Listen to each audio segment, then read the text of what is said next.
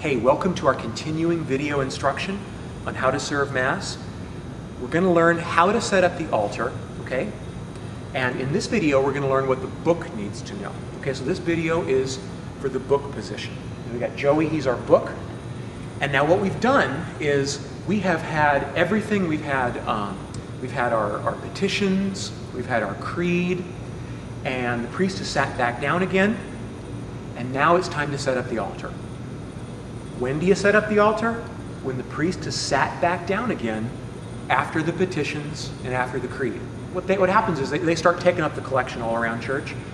That's your time to move. Now there's going to be 3 people who are moving in this video at this time, but just in this video we're just going to talk about the book position, okay? So, what does the book do when it's time to set up the altar? Joey, show them how it's done. We got Joey here, he's taking the book and the book stand. Okay, and he's making his way over to the altar. And he's walking up. And Joey's going to put the book stand right here. Okay, now he's done this correctly. Maybe you can come on around and see this from the back side. We've got the book stand on the left side of the altar. And we've got the book stand kind of at an angle here and facing the priest.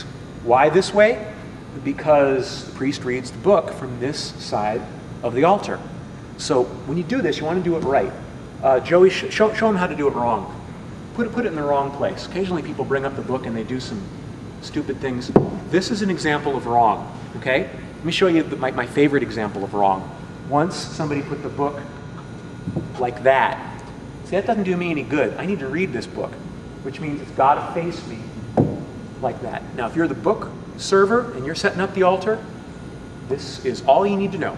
Okay, I'm Father Hudgins, and I've just showed you what the book server does to set up the altar.